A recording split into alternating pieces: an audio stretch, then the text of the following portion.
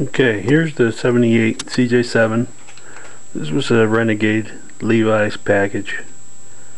I started to restore this about maybe 18 years ago, and it's been in the back burner, sitting in the back of the shop here for quite a while. Getting back, trying to get this finished up. It has a newer CJ tub that has been patched. For the most part, it's all complete. It's been repaired and rust has been removed and all sealed up and ready to be painted, except for some places on the sides. Needs to do some body work still, and the cowl needs to be worked on.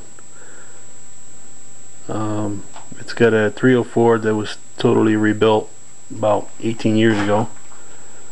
It's got Edelbrock camshaft, performer manifold, timing valve springs, carburetor I need to rebuild yet. Never been fired up. It's been sitting for, like I said, about 16 to 18 years. And it's a automatic quadra-track. It's got turbo 400 tranny. It sits on pretty much its original frame.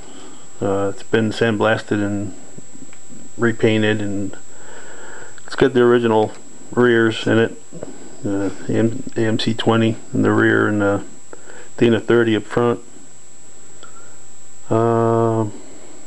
Leaf springs are 4-inch. It's got 1-inch shackles, and it's sitting on 33 1250s on 15-inch wheels.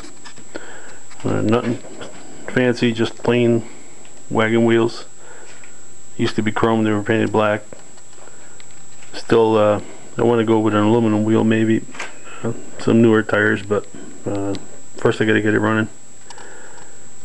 I have everything to assemble this, put it all back together. Just got to get the body work done and paint it up, and hopefully everything will take off from there. And there it is, 78 CJ7.